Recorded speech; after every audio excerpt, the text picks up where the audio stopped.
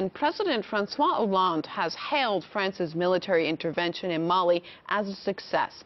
The Malian army has made big advances against Islamist insurgents, all with the assistance of French troops. But the victory may not be as clear-cut as it seems. Let's now get the details from RT's Tom Barton. He joins us in the studio.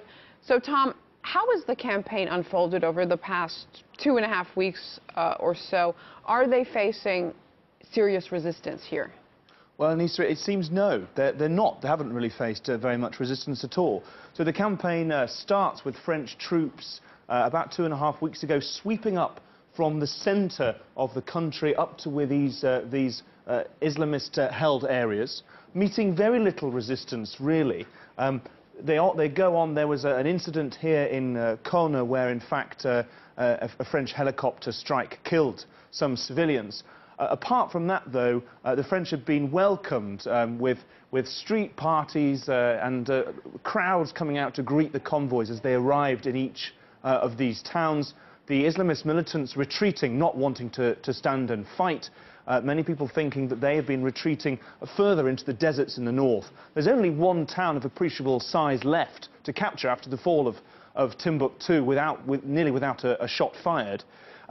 And then it seems that the next stage of the operation will be to try and hunt out Islamist militants who have gone to hide in the desert. And many observers think that it's possible a guerrilla war may result in the desert there after that. There is also an increased involvement from other countries. An ECOWAS force of West African troops, about 7,500 of them, are coming into Mali to take over some garrison duties and steadily take over the fighting role from the French. There's also been talk in Brussels of EU troops being sent to train some of the local soldiers, and the UK has announced it's going to send a small force, but then other soldiers also to protect those troops sent to train local soldiers as well. And the US was already involved as well, weren't they, Tom? It was, absolutely. So far, the US has been sending aerial support. It's been sending transport planes, refueling planes. It seems now, though, it's reported that the US may be in negotiations with Niger next to Mali over the possibility of a drone base there, and those drones flying from near the border with Mali could take part in these operations to try and hunt out Islamist militants there. There's also been talk of a US base down in Burkina Faso to the south of Mali. The details of that not really clear at the moment. It is worth noting, though, that Niger is very rich in natural resources: oil, gold, uranium, and a lot of those exports go to France and the US. So we have talk of drones, a US base. How far could this possibly spread? Question on many people's lips as the first phase of this operation winds up. Where are these militants going to go? Where is the violence going to go?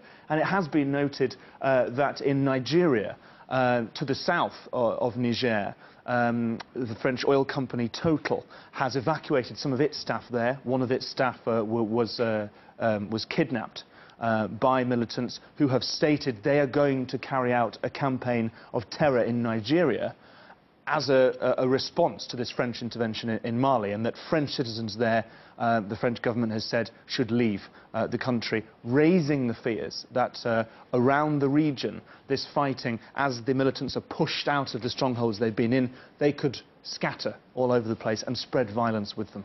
All right, it might be a fair argument then to say that the French might be getting a little bit ahead of themselves by claiming this has been a successful mission. We, of course, will continue to track the campaign. Tom Barton, thanks for that update.